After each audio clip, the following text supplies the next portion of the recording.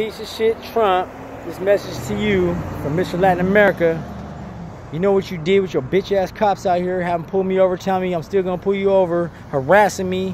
What would you say, you gonna rough me up? Yeah, I got roughed up. Well, you had part on that? Yeah, I heard you speaking on that subliminal message. Well, is that what you telling me? You roughed me up? Watch what happens to you now, you fucking piece of shit rapist, fucking child molester. You talk all that shit about fucking Mexicans being fucking rapists. You're full of shit, because I ain't no fucking rapist, you bitch ass nigga. But I know a white girl by the name of Katie that accused me of rape that didn't happen when she was trying to get trained by me, my brother Sonny, and somebody I went to high school with in Galt. When I went to Galt High, because I went to 3 different high schools. Your people are a piece of shits. Just because I had sex with her and she got trained on my brother and some other guy I went to high school with, and she accused me of rape and didn't happen, that's what your people do. You lie, tell lies, try to talk about, smut us up, say we're bad people.